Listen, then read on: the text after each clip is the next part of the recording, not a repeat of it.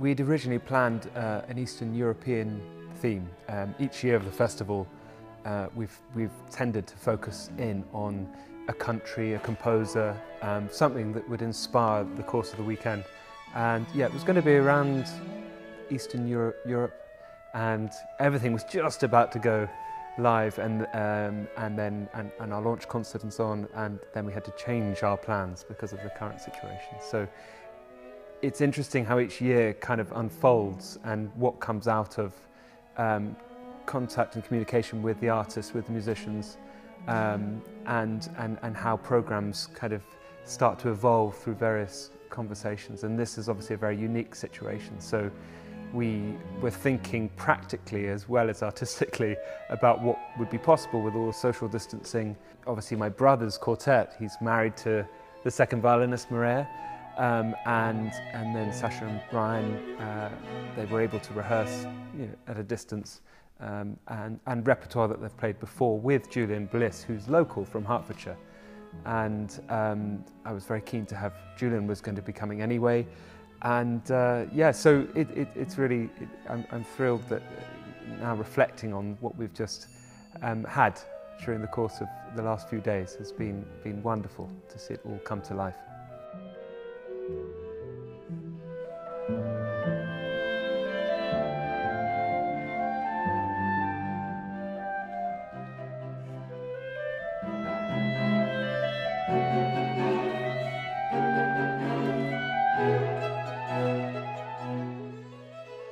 We had this idea of doing these recordings and in the spaces at Hatfield House, and then suddenly we were having various conversations and thought, wouldn't it be nice if the Salisburys could be present, since we were going to be in their home and they've been spending lockdown here. And in fact the festival each year has been a kind of gathering for the family, and it wouldn't be the same without their presence. So we felt it was worth mentioning that it would be lovely if they would like to come and hear some of the performances. It would add a feeling of performance for the musicians, and so it's been very nice to share the music with all of them and their friends.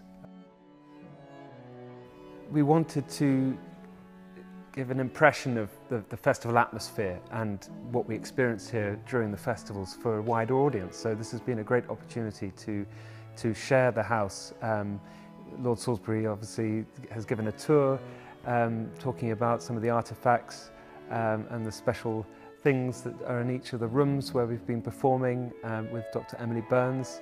And we've had some special pre-concert talks with Guy Johnston, and we've had the musicians performing these great works in the different spaces. We did a launch one year where we took the audience on a tour around the house with a different performance in each room. So we've tried to capture some of that, the spirit of that. What we've discovered is everyone still needs to perform, and the most important thing, whilst it's wonderful to support them financially, it's also to give them a platform to be able to do what they love doing.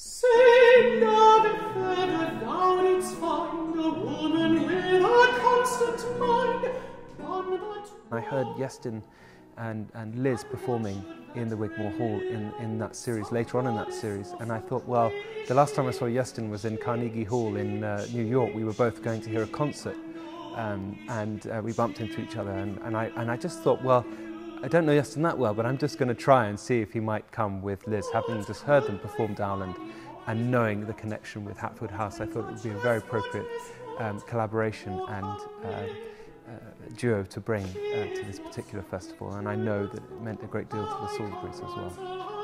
No, no, no,